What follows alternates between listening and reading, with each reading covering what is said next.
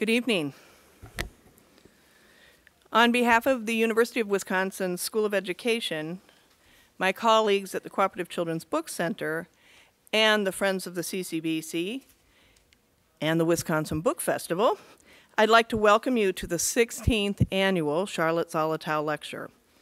It seems like it wasn't that long ago that Charlotte herself was here in Madison for the first annual Charlotte Zolotow Lecture. And we've had an incredible group of Zolotow lecturers since then. Tonight's speaker, Leonard Marcus, is sure to be a worthy addition to our distinguished speakers. As a historian and children's literature expert, we could think of no better speaker to honor both Charlotte Zolotow and her career as an editor and author, and to honor the CCBC's 50th anniversary year. And there's no one more passionate about children's books than my friend, colleague, and mentor, Ginny Moore-Cruz, Director Emerita of the CCBC, who will introduce our speaker tonight. Ginny?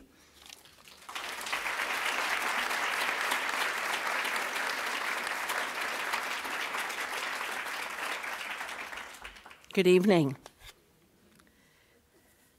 And thank you, Katie. Well, as you just heard, Leonard Marcus is a highly knowledgeable children's book historian, author, and critic. And I just encourage you to take a look at his website sometime. You will be bowled over, as I was, to read all he's done and all he's doing. For example, he plans and conducts well-prepared interviews, many of which later become unique books for young readers. See books as examples. See books such as Funny Business, Conversations with Writers of Fantasy, or see the book Pass It Down, 5 picture book families make their mark. And take a look at Ways of Telling, Conversations on the Art of the Picture Book. Leonard Marcus gets interviewed too. He and his books have been featured on many media, on TV and on public radio, such as NPR's All Things Considered and Talk of the Nation, and on the Canadian Broadcasting Company's As It Happens, one of my favorite public radio programs. Leonard's books are superbly documented. Consider the book Listening for Madeline, a portrait of Madeline L'Engle in many voices. This is a series of interviews with individuals who knew Madeline L'Engle. And especially think of Leonard Marcus's newest book, Randolph Caldecott, The Man Who Could Not Stop Drawing. It's a handsome book, and it's compelling to read and see. It's a superior example of the organization of written and visual information. Leonard Marcus has also edited archival letters. He offered us a glimpse of the incomparable former Harper editor, Ursula Nordstrom, in his book, Dear Genius, The Letters of Ursula Nordstrom. You'll find his name on other unique publications too, books such as the annotated Phantom Tollbooth. He's created exhibition catalogs, such as the one for the Society of Illustrators titled Maurice Sendak, a celebration of the artist and his work. He's developed a book about book history dear to us in Wisconsin and elsewhere too. It's called Golden Legacy: How Golden Books Won Children's Hearts, Changed Publishing Forever, and became an American icon along the way.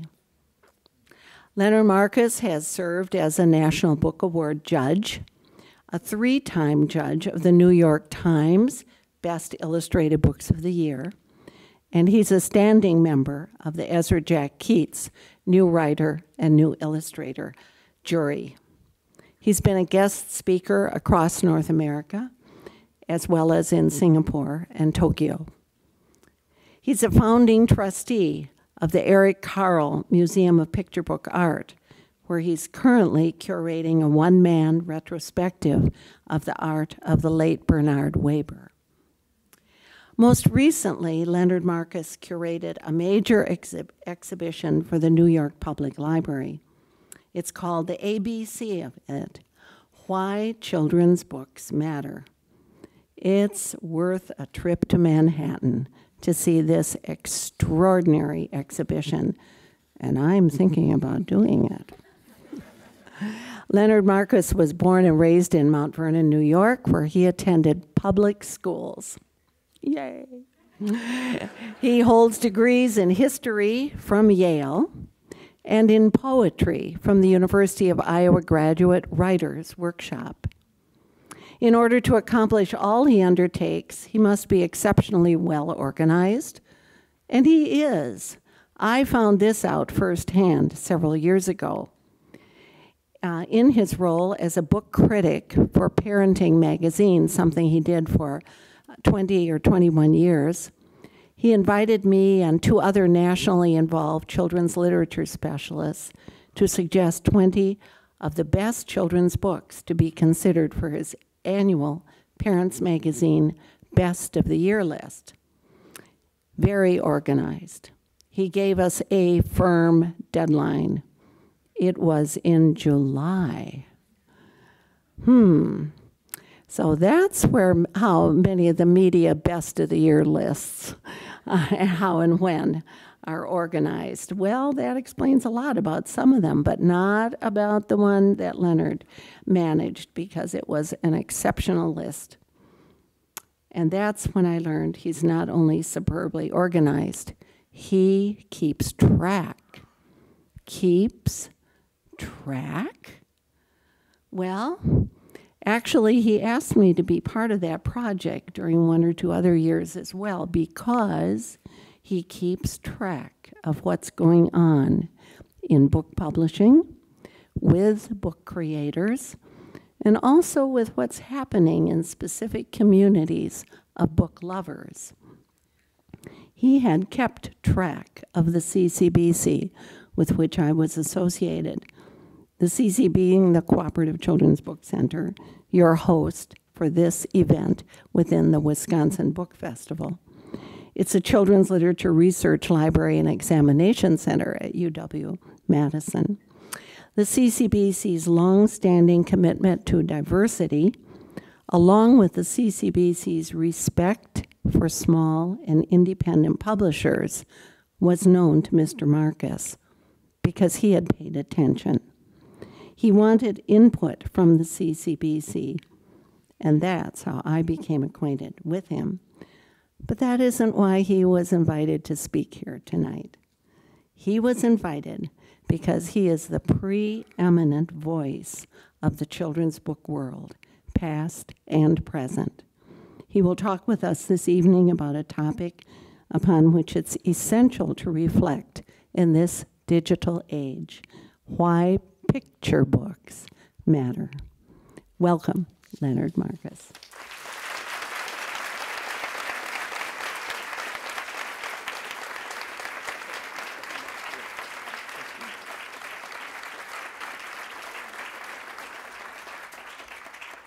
Thank you very much, Ginny, for that wonderful introduction. I'm really thrilled to be here. I was going to tell you how I met Ginny, but she just did. I think it was probably in 1980 that I was writing an article about small press books, children's books.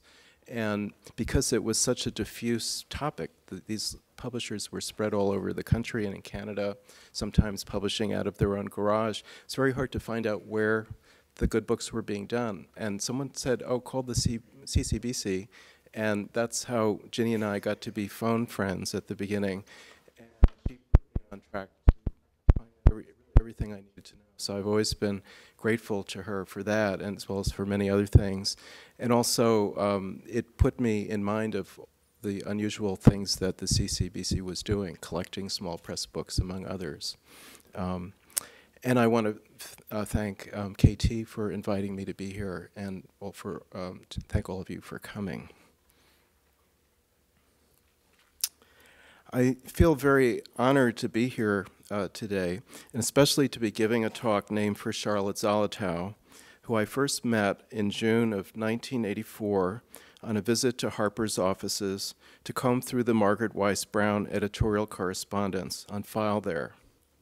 Charlotte, by then, had stepped back from the editorship of the department and was overseeing the publication of a select list of books under the banner of her own Harper imprint.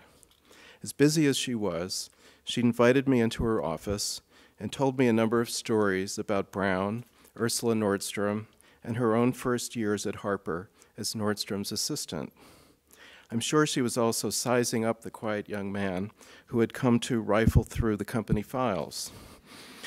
But I would not have expected anything less of someone who had done so much to shape that great department. Harper was not only proud of its illustrious history, but also deeply protective of it. I could hardly believe my luck in having made it past the receptionist. Charlotte told me that afternoon that in the early 1940s, as a fairly recent University of Wisconsin graduate with dreams of a writing career, she had taken an entry-level job in publishing, and that from the first, she had wanted to make a good impression on her boss. With this in mind, she had walked into Ursula Nordstrom's office one day with a memo. The memo, she explained to Nordstrom, was the outline of a brilliant idea for a picture book that Charlotte felt was just right for the list star picture book author of the early 1940s, Margaret Weiss Brown. Nordstrom read the memo, but did not respond as hoped. Instead, she posed a series of questions about the synopsis that Charlotte had so thoughtfully provided. She asked for more detail in some spots, more clarity in others. She told Charlotte to go back to her typewriter and return after lunch with a better draft. Charlotte did so, addressing each of the editor's concerns in turn. Later that day, on reading the new version, Nordstrom looked up from her desk, cracked a grin, and announced in that dry, indrawn voice of hers, "You have just written, and I have just accepted, your first picture book manuscript. Don't ever again tell me what someone else needs to write. Tell me what you need to write." Charlotte's memo saw the light of day as the Park book, published by Harper in 1944, with illustrations by H.A. Ray. One reason that so many of the picture books that emanated from Ursula Nordstrom's department have continued to matter to readers for so many years, books like Goodnight Moon, Harold and the Purple Crayon, Where the Wild Things Are, and Charlotte's own Storm book, Quarreling book, William's Doll, dozens of others, is that they were all expressions, to begin with, of some inner necessity of the author and illustrator. Nordstrom often said that the best books, the truly satisfying ones, were those that had been written and illustrated from the inside out. As the publishing world turned corporate, Ursula Nordstrom in 1973 took early retirement. Since that time, the market-driven publishing that she thought so wrong-headed has increasingly become the industry norm. Not all picture books matter equally, it is fair to say. If you were looking for touchstones for the genre, books that illustrate what the picture book as an art form is capable of doing, those early Harper lists, which Charlotte Zolotow, Susan Hirschman, Phyllis Vogelman, and others helped Ursula Nordstrom to build, would be a fine place to start. Apparently, I've always read below my age level. I first read Goodnight Moon, for example, around 1979, when I was in my late 20s, while browsing in the Marlborough Bookshop in New York's Greenwich Village. A stack of dust-jacketed hardcover copies of the book, which I had not heard of before, had been set out on a display table in the front of the store. The cover image caught my eye for its idiosyncratic mix of old-fashioned folksiness and modernist verve. The display type, trim size, color palette felt all of a piece to me. With that promising introduction, I opened the slender little volume and began to read. At the time, the name Margaret Weiss Brown was unknown to me as well. Perhaps I should explain. 1974, after completing my formal education, I moved to New York with the goal of becoming a writer.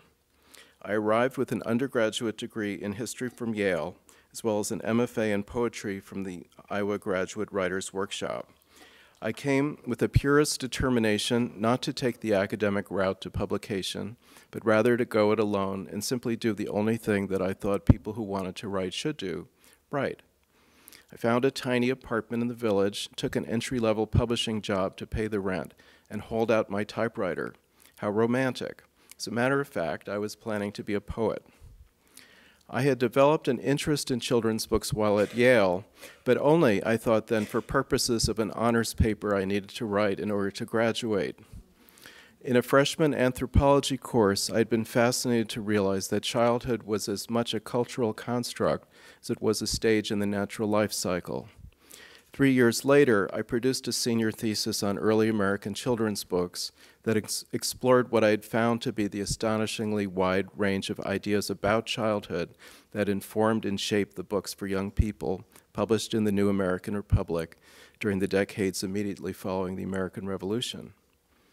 When I was just testing out this idea and went to the library in search of material, I had no idea what, if any, old books I might find.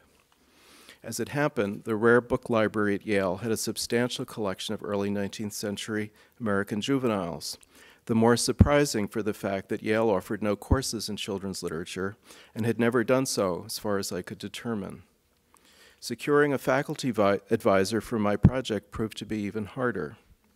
The first two history professors I approached turned me down on the grounds that there wasn't much to be said on the subject. But a third professor said yes.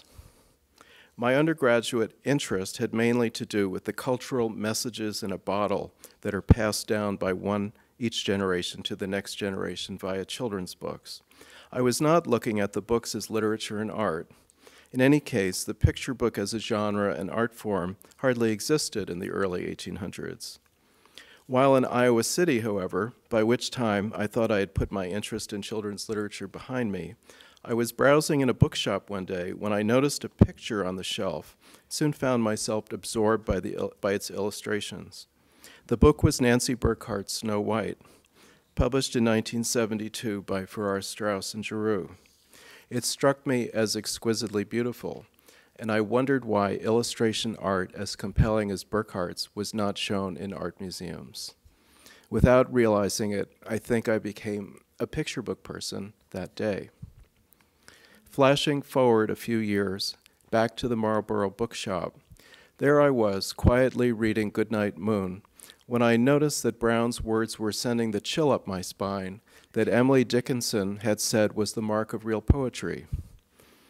I had come especially to admire poetry that achieved a kind of irreducible clarity, words that seemed to get to the bottom of language.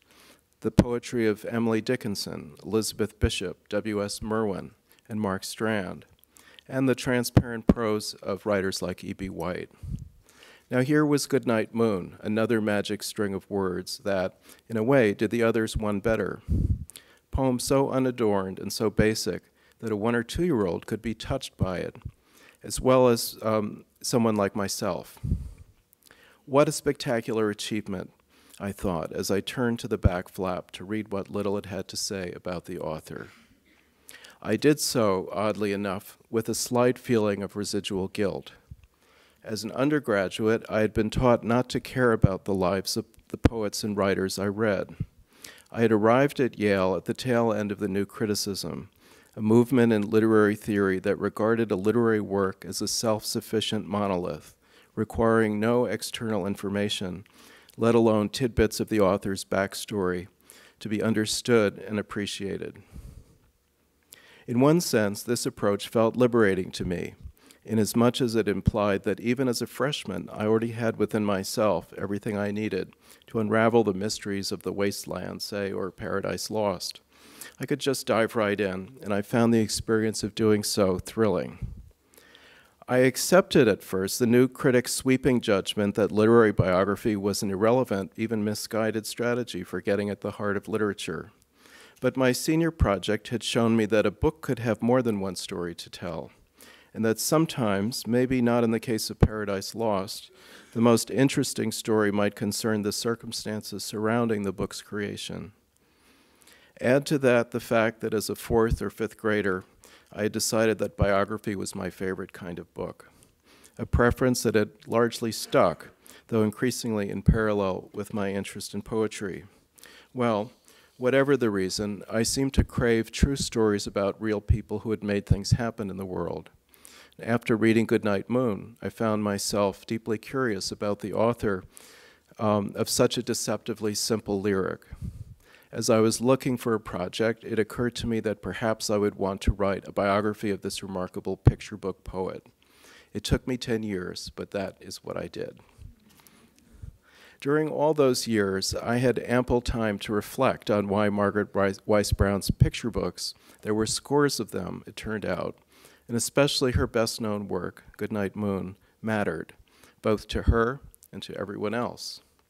I was fascinated to learn as well that Brown's book had not mattered at all to some very influential readers when it was first published by Harper & Brothers in 1947. Who knew that a quaint-looking read-aloud about bunnies at bedtime was capable of provoking controversy and arousing passionate debate? But even Harper's own sales manager had been unsure what to make of it, I discovered, and advised his sales reps not to show Goodnight Moon to store buyers, lest they conclude that a picture book with a text of just 300 words and essentially one illustration, repeated from different distances and angles, was not worth the money. The sales manager's concerns paled beside those of the New York Public Library's in-house reviewer, who bluntly dismissed Goodnight Moon as a slight and sentimental affair. The nation's most influential library would not purchase copies of the book until the 1970s. How could any of this have happened? Brown, I learned, had been a struggling short story writer in Greenwich Village in the mid-1930s when a friend introduced her to the Bank Street College of Education, located just a few blocks from her apartment. Having failed to publish her stories in the New Yorker or anywhere else, she had enrolled in Bank Street's School for Teachers in hopes of making something useful of her life. The progressive Bank Street program emphasized learning by doing, observing children at different stages of development, talking with them, recording their conversations, playing with them, and even writing stories for them in order to find out what types of stories they responded most strongly to as they grew and changed. It was thanks to the latter requirement that Brown discovered her talent for picture book writing, and that, with considerable help and encouragement from Bank Street founder Lucy Sprague Mitchell, she went on to hone her craft and embrace her vocation. As a picture book author, Brown artfully put into practice Mitchell's observations about the kinds of stories she had found to be most meaningful to the very young. Chief among them, the notion that up until the age of 7, children lived in a here-and-now world of sensory experience and of insatiable curiosity about the things of their everyday world. It is not hard to see how a book that zoomed in close on the familiar objects arrayed in a young child's bedroom might be thought to have advanced Mitchell's project. At first glance, Goodnight Moon would appear to be the quintessential here-and-now picture book. This might have been an unalloyed triumph for any writer, but for the fact that other children's literature experts of the time were sure that Mitchell's ideas were dead wrong, and that what young children really wanted and needed from their first books were once-upon-a-time tales, whether classic fairy tales or modern make-believe, to lift them out of the mundane world into the so-called timeless realm of the imagination. The librarians who held this view regarded Mitchell as an arrogant upstart and a pseudoscientist when she claimed that her ideas about picture books had been confirmed by empirical research, as if literature could ever be conjured up in a laboratory. Brown's allegiance to Bank Street and to Mitchell herself had gone a long way toward dooming Goodnight Moon with the gatekeepers of the New York Public Library, among others. It was not until 1953 when doctors Francis Ilg and Louise Bates Ames of the Progressive Gazelle Institute of Child Development in New Haven recommended Goodnight Moon to parents in their nationally syndicated column, that sales of the book began to take off. As the retired publisher of Green Willow Books, Susan Hirschman, has observed, had Goodnight Moon been published in today's highly commercialized publishing environment, it might very well have faded into oblivion. The very fate, I might add parenthetically, that the illustrator Clement Hurd's banker father had predicted for his son if he chose to pursue his dream of becoming an artist. It makes perfect sense to see Goodnight Moon as the most fully realized expression of Bank Street's reconsideration of the picture book for the youngest ages. But if we look closer still at the Great Green Room, the story of its story takes yet another unexpected turn. It is true that the Great Green Room is a well-ordered repository of the comfortingly familiar: clocks and socks, comb and a brush, and a bowl of, well, you know what, I'm sure. Brown chose, however, not to limit the room entirely to these mundane furnishings. By making a place for the three little bears and the cow jumping over the moon, she challenged and expanded Mitchell's initial idea by implying that the fantastic was as necessary a part of the child's everyday existence as was food, clothing, and shelter. Viewed this way, Goodnight Moon turns out to be the picture book that more than any other one reconciled the progressive educator's here and now vision for preschool literature with the librarian's once upon a time ideal. It is as though Brown had realized that her mentor Lucy Mitchell and the librarians who opposed her each had gotten only half the story right. For Brown herself, peacemaking lay at the core of what Goodnight Moon was all about. She had scribbled the text in nearly finished form in a burst of creativity on awakening one morning after a dream in the early months of 1945 as the United States remained at war around the world. Several of her artist and writer friends were away at war, including Clement Hurd, with whom she had last collaborated on The Runaway Bunny, just prior to his departure for the Pacific. Within days of Hurd's return to New York, Brown sent him the manuscript of Goodnight Moon as a welcome home gift, meant to help him jumpstart his stalled career.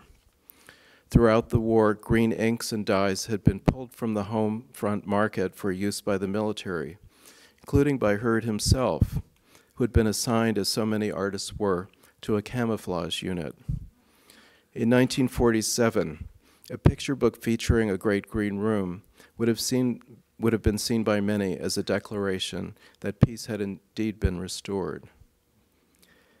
It so happens that Brown's own childhood bedroom, which she shared with her precocious younger sister Roberta, had pale green walls and a fire grate decorated with ceramic tiles depicting the cow jumping over the moon and other Mother Goose characters. There, however, any similarity between the hushed and calming atmosphere in Goodnight Moon and the emotional, broken, and chilly Brown household of Whitestone, New York, circa 1915, comes to an end.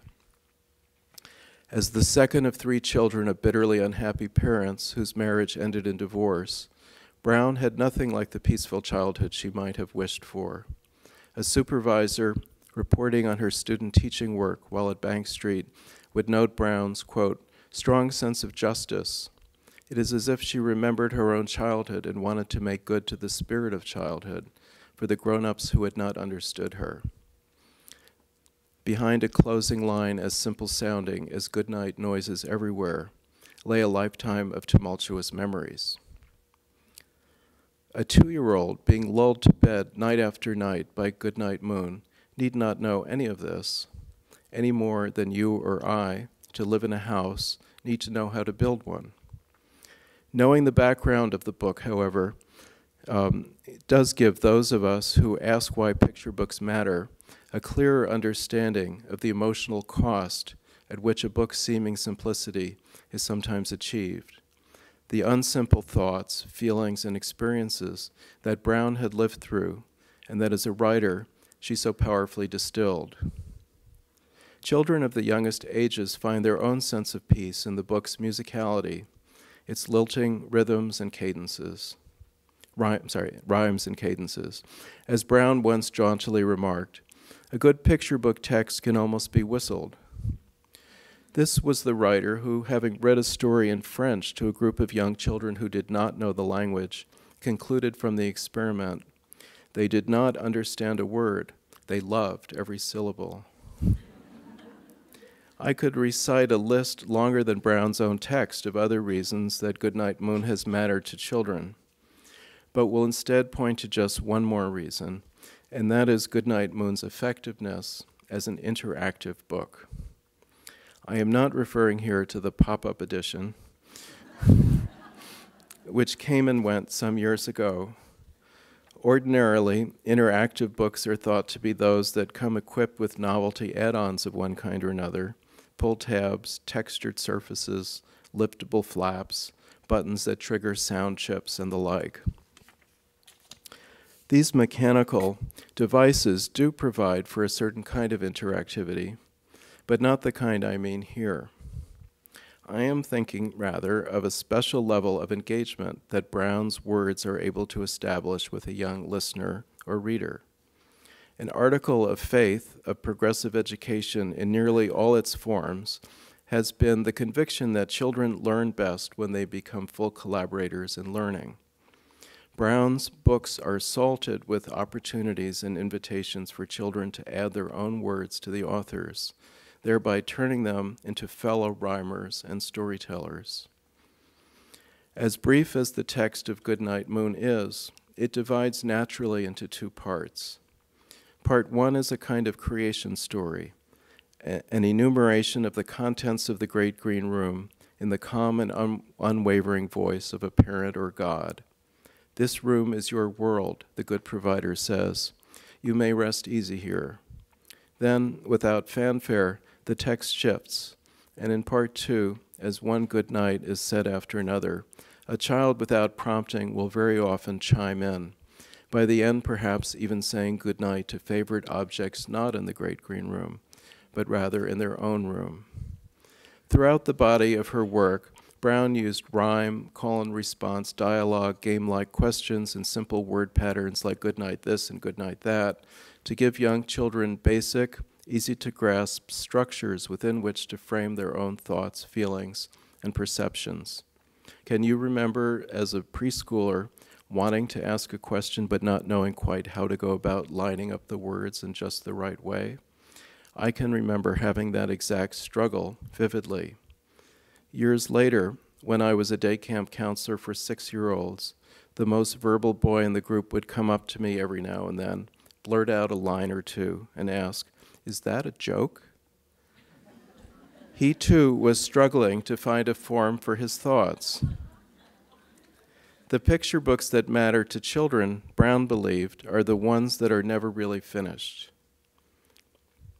When visual artists such as Leo Leone, Ezra Jack Keats, Eric Carle, and Lois Ehlert have made picture books in an art medium, collage, that their preschooler readers are already aware of, they are incidentally offering children handy models and patterns with which to have their own pictorial say.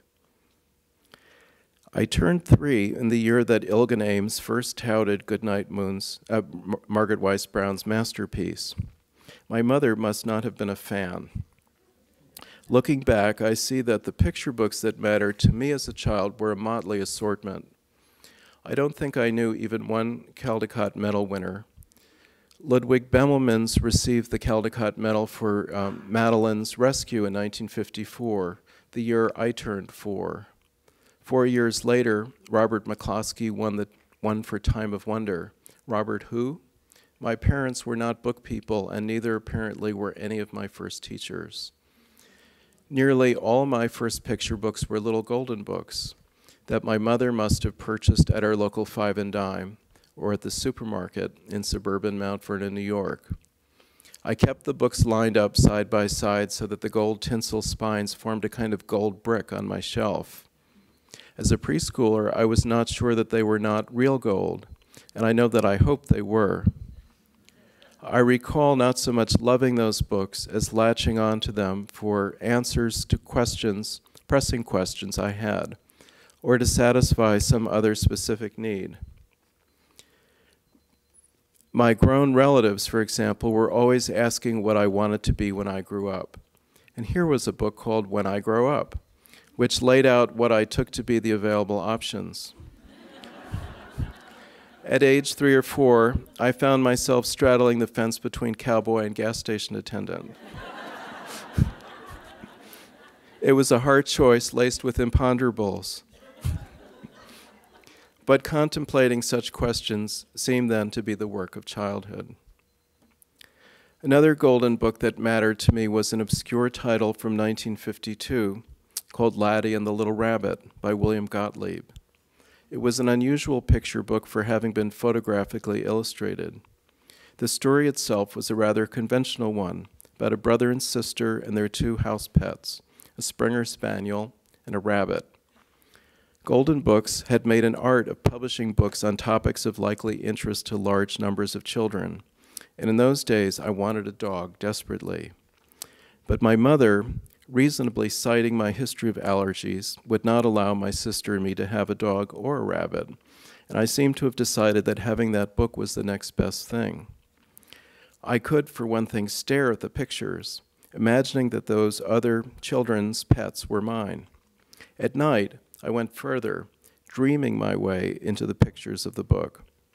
That is to say, like the projectionist played by Buster Keaton in the silent comedy film classic Sherlock Jr., I had dreams in which I would get inside the photographer's pictures, and I suppose having shoved the other boy to one side, would take my rightful place in that better world. Decades later, when I was writing my history of golden books, Golden Legacy, I was disappointed not to find much information about the author-photographer Gottlieb. At the end of a pre-publication program for librarians at which I mentioned this regret, a member of the audience came forward and announced that Bill Gottlieb's widow was her own best friend. A meeting was arranged, and before long, Delia Gottlieb and I had become friends too. From Delia, I learned that picture bookmaking had been just a sideline for her husband, who worked for decades as a jazz critic and photographer. Some of the best-known photos of Billie Holiday and Duke Ellington are his. So that was why his name never turned up in the usual child-lit reference resources. I also learned that the dog I had so coveted years earlier had been Delia's dog, and that the dog's real name was not Laddie, but James Thurber. Research. What were the chances of ferreting out that fact? I'm struck now by the powerful impact both these far from medal-worthy picture books had on me as an intensely curious, often bewildered, and always impressionable preschooler. Evidently, picture books can matter to children for all sorts of reasons, not all of them immediately discernible to those of us who make it our business to recognize the good and the great ones. Here is one more example of an unremarkable yet memorable picture book, this one not from my Golden Books shelf. Among the hand-me-down books that I, as the youngest of 3 children, had at home was an abridgment of John Ruskin's Victorian fairy tale, The King of the Golden River. I love the story in which the southwest wind intervenes in the fate of the story's central characters, 3 brothers, 2 of them evil, the youngest of whom is good. For years after I first read the book, I would think back to it, recalling one illustration in particular, a drawing in which the southwest wind was personified as a mighty, puffy-cheeked baby. As the youngest child, it continued to thrill me on into my teens and beyond to think that a baby could wield such decisive power. Still later, years after I had begun writing professionally about children's book history, my mother said one day that she had come across an old childhood book of mine, and did I want it? It was, of course, that favorite book. I grabbed hold of it and rapidly thumbed through the pages in search of the illustration I so fondly remembered. To my great surprise, I found that there was no such picture. Had I dreamt that image too? Apparently I had. Bruno Bettelheim wrote about this phenomenon in The Uses of Enchantment, when he observed that young children will often alter a fairy tale in memory or in the retelling to suit their own deep-seated psychic needs. All those years later, I had remembered a book illustration that did not exist except in my memory, because I had once needed it so badly. If I had a motto, it would read, in Latin of course, everything happens all at once. My son, Jacob Henry Marcus, was born on April Fool's Day, 1992, in the same week that my biography of Margaret Weiss Brown was published. I had, as I have already mentioned, spent 10 years writing that book. So it is not surprising that among my first thoughts as a new father was, at last, someone to read Goodnight Moon to, myself. As it turned out, Jacob would have nothing to do with Brown's most celebrated creation. It made him yawn, not an altogether inappropriate response, you will agree. But he clearly did not take to the book in the way so many thousands and millions of other small children have done, and do, making a bedtime ritual of the nightly readings, a ritual that in some households I've heard about entails a prescribed number of multiple nightly readings, the record I am aware of being 6. As Parenting Magazine's book reviewer, I was receiving daily shipments of box loads of new children's books, and would often read 1 or 2 of the latest arrivals to my son, more or less at random. Having been surprised by Jacob's response to Goodnight Moon, I was surprised again by the enthusiasm with which he took to a mass market lift-the-flap book that had come in the mail called Where's My Squishy Ball? Ever heard of it? I was about 12 years into my career as a high-minded reviewer and thought I knew a good picture book when I saw one. Now, however, the experience of being a parent taught me a different lesson, that no book, however aesthetically satisfying or developmentally sound, was necessarily the right book for every child of a given age.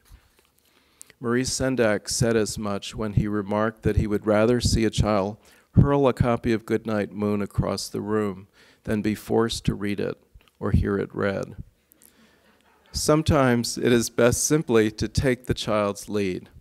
I think I realized then that the best lesson that any child can learn from their first books is that reading is enjoyable and as such worth doing. Something else that I learned from reading to Jacob when he was very young was that I was possessed of a strong, seemingly built-in urge to get to the end of a book. Once I had started reading a book aloud, I wanted, with a level of determination that surprised me, to complete the task. I was goal-oriented. I imagine that many adults feel the same way.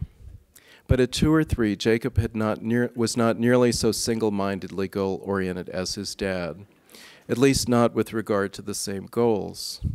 He wanted to roam around inside a picture that caught his fancy in much the same way that he explored a room or a yard or a playground. This meant, I realized, that I would have to slow down and that I would have to give up much of my control over the experience of reading the book. In the beginning, this took a considerable act of will, especially the part about learning to care less about crossing the finish line. Once I made the adjustment, however, I began to enjoy what I came to call off-road reading. In some instances, ignoring the text of a book altogether in favor of having a conversation in which we both regarded the illustrations as clues to what might be happening to the hero, Curious George or Corduroy or whoever. It was a challenging, at times even taxing way to read a picture book, taxing for the same reason that not every adult feels up to sharing with a child wordless picture books like those by the extraordinary Japanese artist Mitsumasa Anno, for example. But in time, going off-road came to feel like an adventure with its own rewards, one that allowed us each to make up bits and pieces of a story, even as we felt ourselves to be reading the book open before us. Robert Lawson could have had my own son in mind when he said in his 1941 Caldecott Medal acceptance speech for They Were Strong and Good, No one can possibly tell what tiny detail of a drawing or what seemingly trivial phrase in a story will be the spark that sets off a great flash in the mind of some child, a flash that will leave a glow there till the day he dies. Lawson's suggestion that any picture book has the potential to touch a child's life, and to do so when we least expect it, is certainly borne out but by my own rather checkered first experiences with books, as well as by my son's. Implicit in Lawson's remark is the corollary that children are best served when they have access to the widest possible variety of books. I might not have thought to give Jacob the Berenstain Bears books till I noticed at our local library one day how very drawn he was to them. Once again, I had to rethink my standards and to realize there was a place, a really big place, to judge by their undeniable popularity, for books that looked at everyday situations in a comfortingly matter-of-fact and highly structured way, and that featured illustrations which, though never even remotely likely to win a medal, had the merit of being cheerily accessible and wholly non-threatening.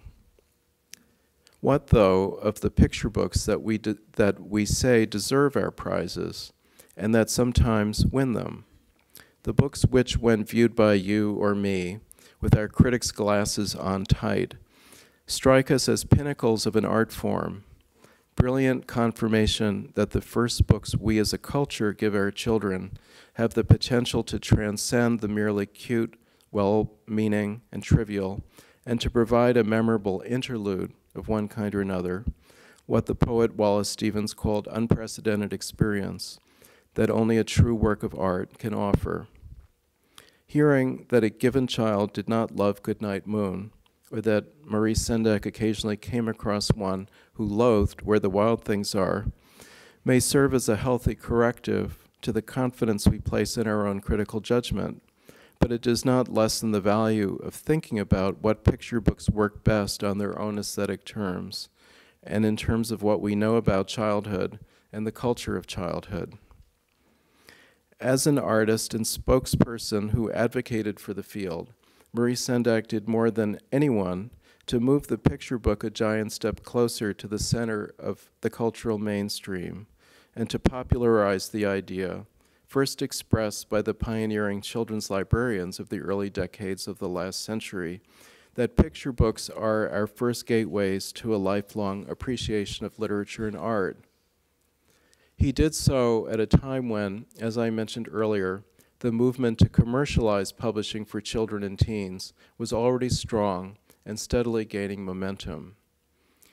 The combination we have seen of rapid consolidation on the part both of publishers and booksellers has been a bad cocktail that has, on the whole, favored the safely predictable and tried and true over the innovative and idiosyncratic, what Ursula Nordstrom in retirement sardonically referred to as marginal books, like the ones that she had made a career of championing. Nonetheless, and thanks in no small part to the paradigm-altering career of Marie Sendak, the bigger picture for the picture book today seems far from bleak.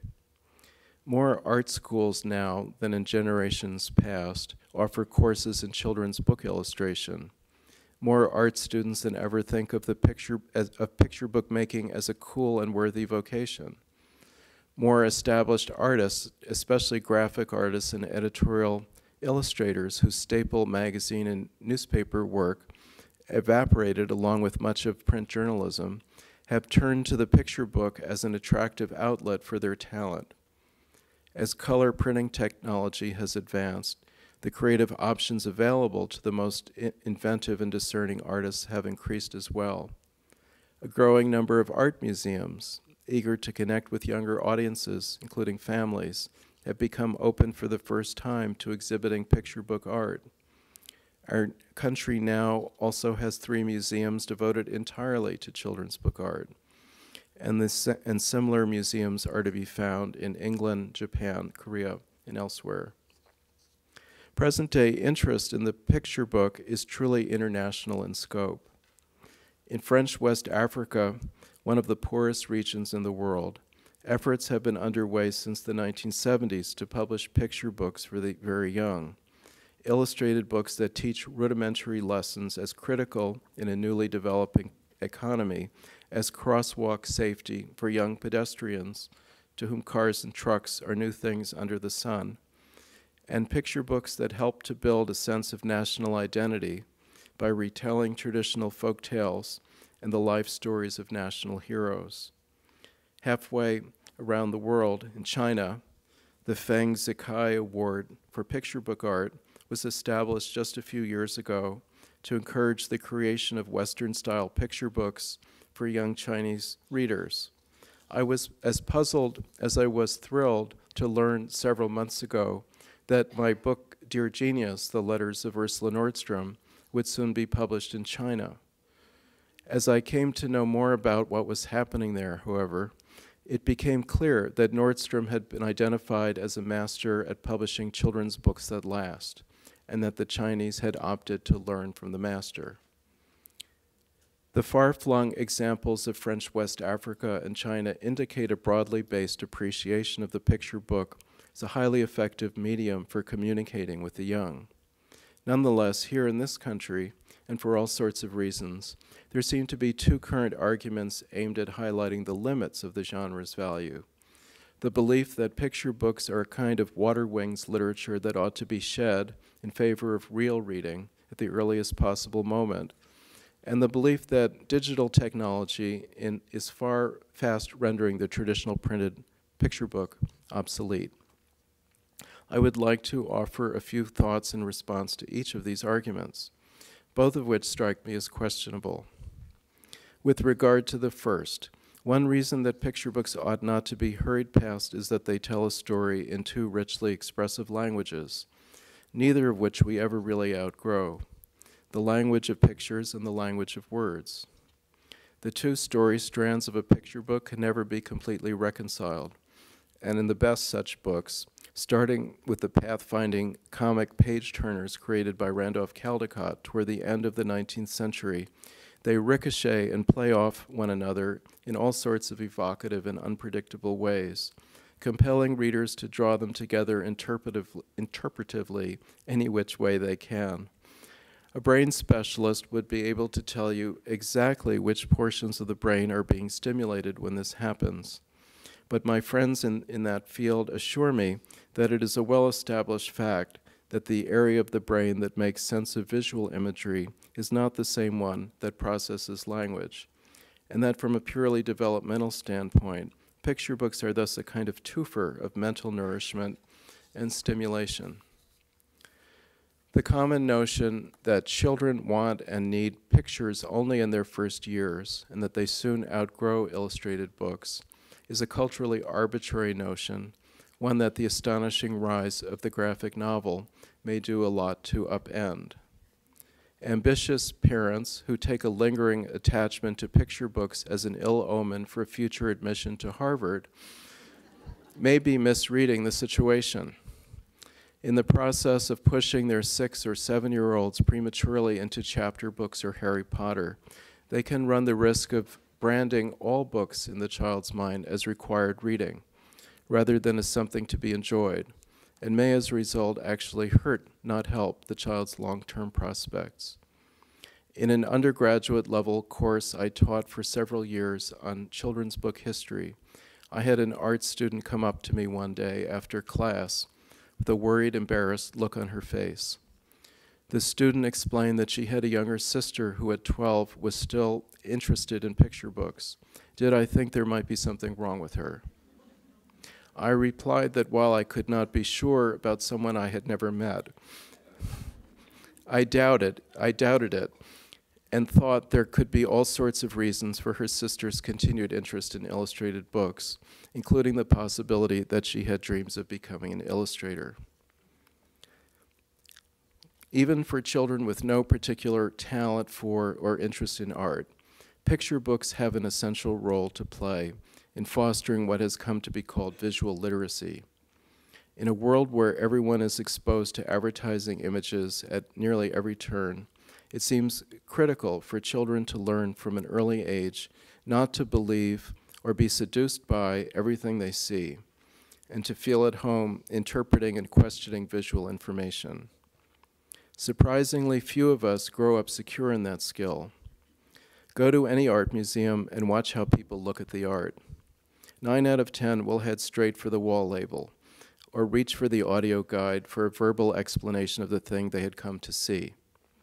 My guess is that one reason that parents want their children to be done with picture books as soon as possible has something to do with their own deep-seated discomfort with visual art. One last thought about this. Perhaps the most common reason that picture books are dismissed, when they are dismissed, as being of no particular consequence, is on the grounds of their supposed artlessness and simplicity, as in, I could have done that. Margaret Weiss Brown's brother-in-law, an economic historian, thought it laughable that Brown had chosen to spend her days composing stories and rhymes of a very few words for people not yet old enough to read them. He clung to this belief until one day he estimated the number of words Brown wrote in a typical year and divided that number into the impressively large number that represented her average annual income. Of course, the only thing that is really simple about picture book making is how to make a bad one. I had an accountant who proved this to me one day, and also a dentist.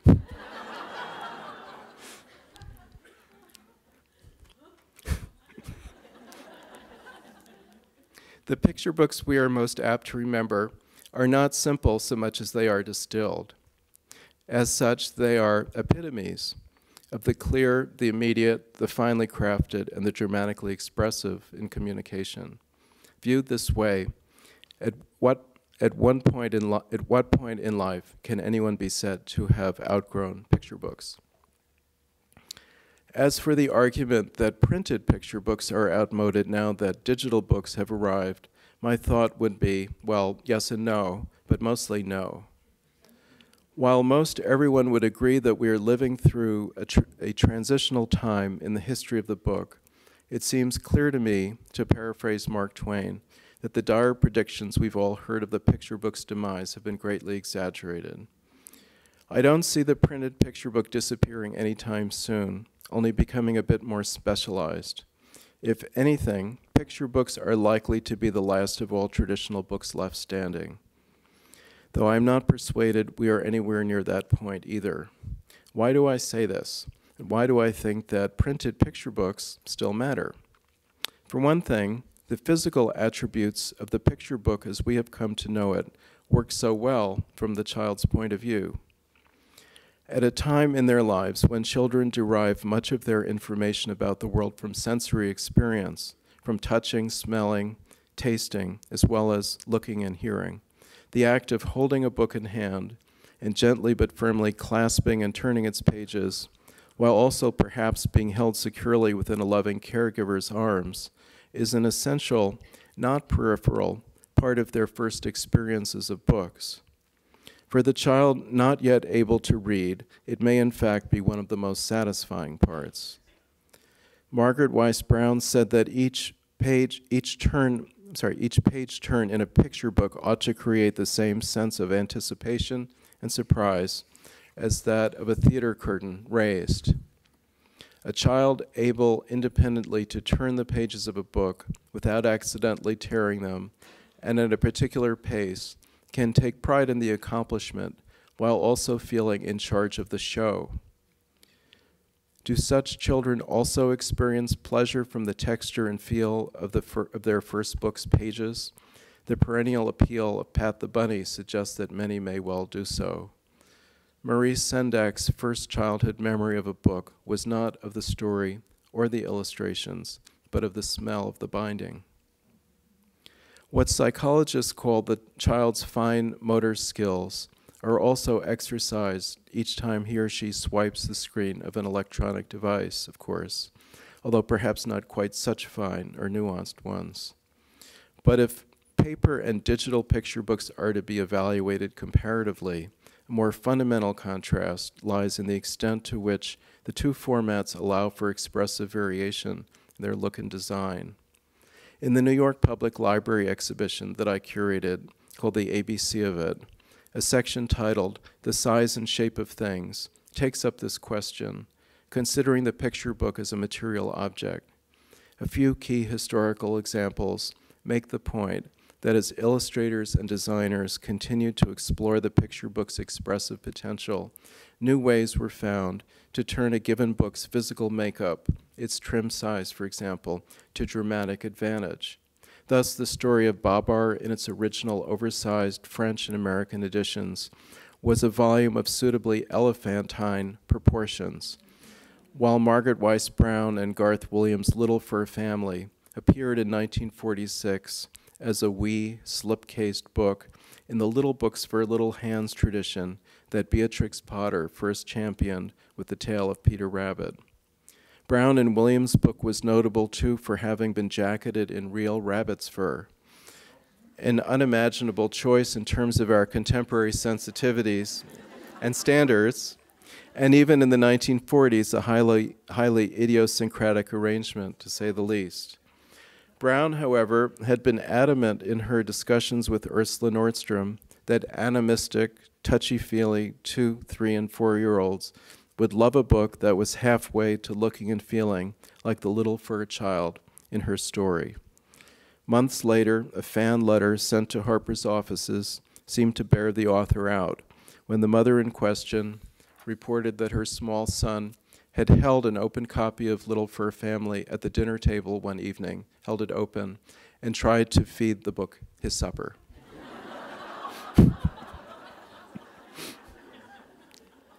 Also on view in The Size and Shape of Things case is Peter Newell's The Slant Book, a nifty novelty volume from the turn of the last century, designed not in the standard format of a rectangle or square, but rather as a rhombus, that at first glance looks to be not a real book at all, but a weird funhouse mirror distortion of one. Beyond the novelty factor, the striking slantwise design sets the stage for a slapstick farce featuring a runaway baby carriage rolling helter-skelter down a hill. Form following function, as Frank Lloyd Wright's mentor, architect Louis Sullivan, had famously said it should do only a few years earlier. The final book in the grouping is André Francois' elegant deadpan Crocodile Tears, shown in its elaborate original slipcase, meant to suggest a shipping crate suitable for a long, narrow-built reptilian. In these and other picture books, size and shape become as inseparable from the storyline as the rhyme scheme is from the content of a sonnet. A screen of fixed dimensions lacks the flexibility to accommodate anything like these playful variations. Those who say that digital and print versions of a picture book are fundamentally the same because page for page, the text and illustrations are identical, are starting from too narrow a definition of content and of the picture book. The major advantage that digital books have over traditional print is, of course, the option of animation. Exciting work is bound to be done that takes full advantage of this opportunity. The picture book as an art form came into its own in the late 19th century in parallel with the invention of the motion picture. And in the hands of the amazing Randolph Caldecott, picture book making was, in a very real sense, an effort in that same direction. Caldecott was impelled to invent a new kind of illustrated children's book by the urge to capture in drawing the propulsive energy and accelerated pace of life of the steam-driven industrial age world in which he and the children for whom he created his books were living. He found an ingenious means to that end as he turned toward minimalism in drawing. What Caldecott realized was that by showing less of a subject on the page, he could compel the viewer to imagine more of it. This was Caldecott's idea of interactivity, and it has reverberated down through the years in the picture book art of Robert McCloskey, Maurice Sendak, the Provinsons, David Wiesner, and many others. Caldecott's ground-shaking books raise the question of whether animation is always preferable to stillness in narrative art. Do we really need, in every instance, to see the dog's tail wag? Picture book illustrators from Caldecott onward have prided themselves on their ability to take drawing to the very edge of motion. Sendak called this the quickening effect that gave the wild rumpus its wildness. More recently, the French picture book artist Hervé Toulet has shown with his sly spoof of screen-centered technology, Press Here, that children can and do still respond well to a book that calls on them, with no batteries required, to make things happen in their mind's eye. As publishers seek to identify the audience for digital picture books and to establish their utility, by which I mean show the world what digital picture books can do better than print ones, publishers are also taking a second, more searching look at paper. At a recent program I hosted with art directors from 3 major publishing companies, each panelist noted a new receptivity within their house to stretching their production budgets a bit for the sake of making the traditional picture books on their list more special as physical objects. On recent browsing excursions in bookstores, I have noticed a similar trend taking hold in other, less expected publishing categories as well. The return, for instance, to only a very limited extent for now, of the illustrated novel for adult readers, and the advent of the exquisitely designed and produced small book, showcasing a famous writer's essay or novella. I was surprised a year or so ago to learn that large numbers of teen girls had wanted cloth-bound copies of the Twilight series. The reading of these books having been a benchmark experience in their lives, they had apparently felt the need to archive the experience in something like permanent form. No one should underestimate the thinginess of books. Books are not just metaphorical doors, but also real ones that we like to open for ourselves. As publishers struggle to find a good and sensible balance between digital and print, the picture book and its natural ally, the artist's book, looks increasingly to be the laboratory in which the future of the printed book as a whole will be decided. In poorer parts of the world, where people have cell phones and not much else, many children will probably experience their first books on small screens, if they experience books at all. Having a book on a phone screen is certainly a lot better than not having any. But when I think about what part of the experience of the picture book might most readily get lost that way, one of the first books that comes to mind is Vera B. Williams' More, Said the Baby, in which, in painting the illustrations, Williams applied the paint so thickly and in such a voluptuous and gestural manner that you cannot help but feel her presence as you look at them, the human touch of the artist. This intimate connection, which in the case of Williams' book happens to mirror precisely the tender responses of the characters to each other, is one of the greatest rewards that any picture book can offer its readers, adult or child. In the same spirit, Margaret Weiss Brown compared the cadence of the picture book texts we remember to the rhythm of the heartbeat that a child feels when held close, and to the rhythm of being rocked to sleep at night. Writing in 1952, when some of the first televisions were coming into American homes, Brown observed, quote, "In this modern world, where activity is stressed almost to the point of mania, quietness as a childhood need is too often overlooked. Yet a child's need for quietness is the same today as it has always been. It may be even greater, for quietness is an essential part of all awareness. In quiet times and sleepy times, a child can dwell in thoughts of his own, and in songs and stories of his own. It would seem that the picture book was made to help bring about this wished-for result." Thank you.